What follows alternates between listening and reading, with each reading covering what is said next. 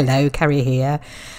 Today I'm going to be doing some more stamping, so this is part 2 of the stamping, and also printmaking at home, because this is slightly more printmaking than stamping, but they're both the same. So the papers I'm using are from this book, Art Doodle Love, which I haven't used in the way it was meant to be used. You meant to journal in it, but I had bought it thinking it was about doodling and it's going to give me some ideas. But I love the papers, so I've been just stealing pages out of it. I'm going to just look at them. The colours are beautiful, right up my street. Look at that, that's so nice. Look at that, I'm going to use that in something. You can see I've already taken bits out here and there. I don't know what I did with that. I took a square out, obviously. Oh, I think I know why. I'm doing a colour thing.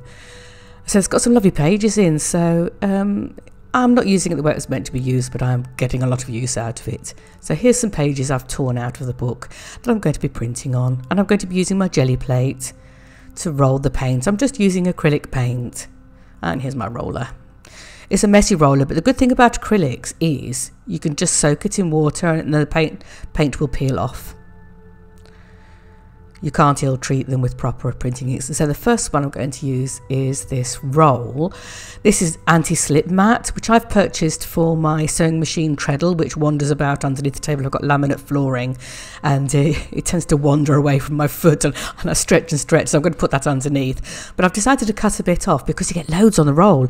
You get 2 meters, which is 6 feet. It was only £2.49. So I've cut a bit off to make a stamp with. You can see I've already been experimenting with it. I tried this out last night, had a little bit of a dress rehearsal. So here's that lovely stuff. It's just gorgeous. Look at these lovely squares. So we're going to print that first. So I'm going to put some colour on, something a little contrast well with the colours on this. So maybe a blue.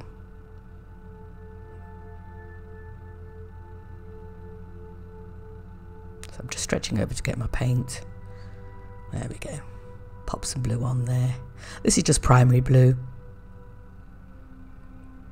And roll it out. Don't think I've quite got enough. You need it quite juicy for printmaking, I find. So just add a bit more. That should do it. This is part printmaking, part stamping, and part jelly printing. Because I do some jelly printing as well with what I get left over.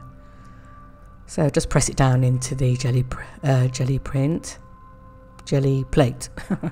and then press down on the paper like you would any other stamp. I have to be careful it's not down there. Look at that, it's just so good, isn't it? I'm going to do another bit.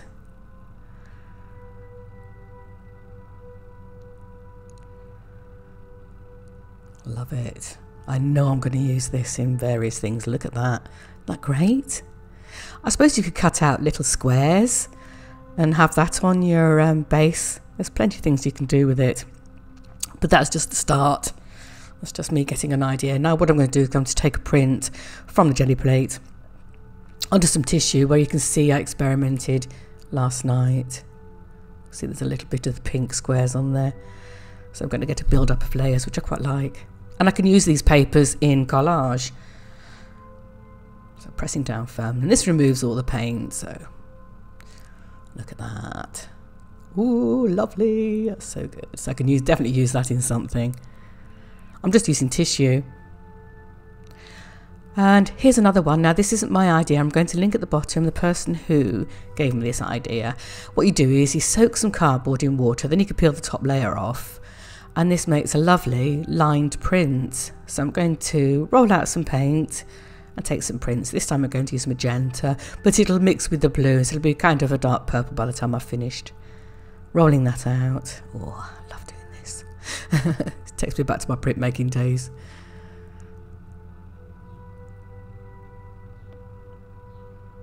So keep rolling it so it's nice and even.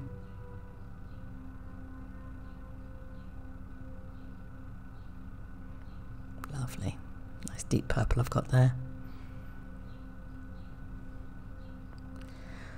So obviously you just press that down onto the plate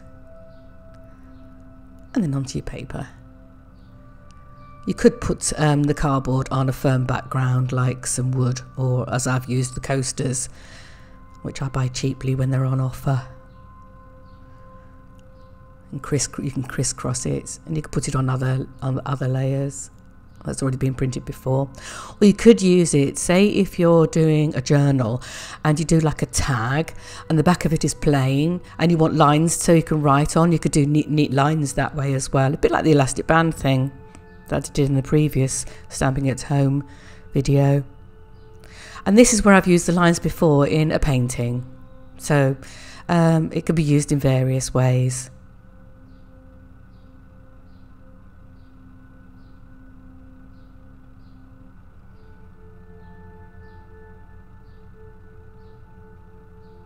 Just as in some more bits here and there. It's very effective. I hope this has given you some ideas. Oh, and the other thing you can do is when you tear off the paper, you don't have to tear off the complete top. You can just wet bits of the cardboard and just tear it off so it's kind of grungy. I like that effect as well. I've seen that done before. So I'm just going to take a print from the jelly plate onto some tissue. I've got a few tissues that I was doing last night. I was experimenting last night, so I'm going to do it on this one.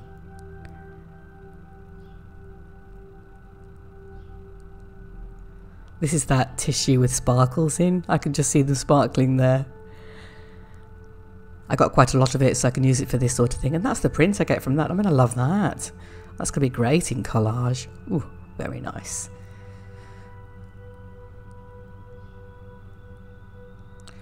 Right, the other method, so that's the two methods, and the third method is, oh, I found the label for this. I was looking for that a minute ago and it was right in front of me all the time.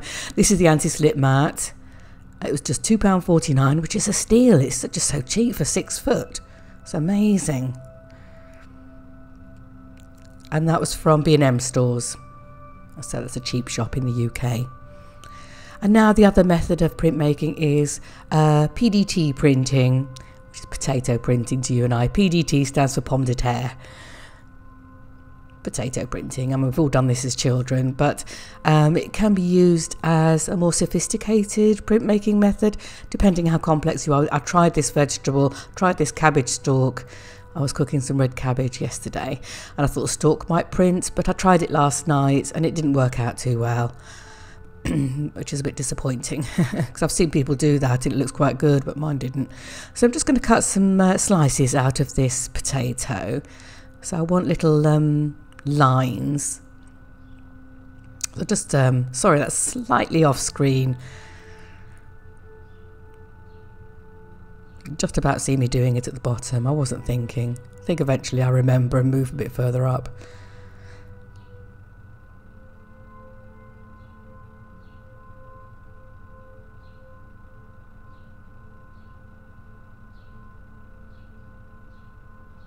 I'm just using a kitchen knife because I can't find any of my craft knives. They're buried. I've got such a mess on my desk. Look, you can see it at the top there. It's a terrible mess. I need to do some tidying up just so I can do some art. Do you get like that? Do you end up with a bit of a mess? Is it just me? I end up with less and less space to work in and I can't find stuff.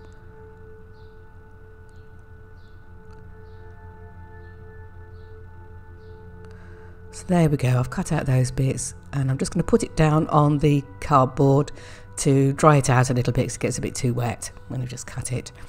I'm not going to find a sheet to print, so I'm going to print on this one.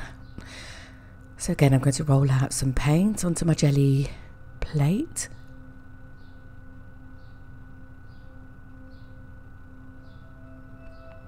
Just wiping some of the colour off. This piece of cardboard that I'm using as my background, I quite like messing it up with bits of paint, and eventually I'll have a nice piece of cardboard abstract art there. So I'm just rolling this out so it's nice and even again. So I've used crimson and there's still some more of the purple on the roller, so it's going to be a dark crimson. Whoops. See, I need an anti-slip mat, so yeah, I need to get myself an anti-slip mat for that, don't I? Right, so I'm just going to press that down and Easter eggs! Happy Easter, everybody, if you celebrate. It's a funny Easter this year, isn't it? It would be nice to be able to spend it with family, but unfortunately not. But I am looking forward to tomorrow night listening to the Bocelli concert in Milan. That'll be my way of celebrating Easter. I'm really looking forward to that. Like a bit of a jelly. There we go. So I'm just trying to use up as much of the paint and fill as much of the page up as I can.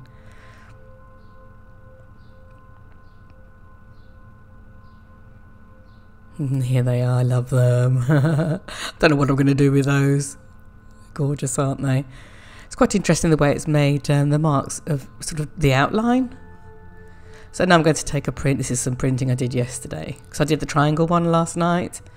I'm just going to press that down. I like layers building up, so ooh, that looks nice. Looks nice on the back actually.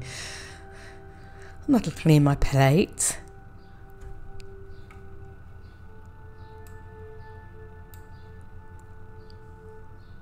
Oh, what have we got here? Oh, that's great. That's complex. I do love jelly plate printing. It's just such fun. I could spend hours doing this, but I've got other things I need to be doing today, unfortunately. So I have to stop here soon. So these are the prints I've made. Very simple, 3 simple methods. I know so many more. I might be doing a part 3 at some stage. So it's this, the potato prints, the mat, and where's the cardboard? There we go, the piece of cardboard. Those are 3 simple methods. Thank you for watching. I hope you enjoyed it. I have. Bye.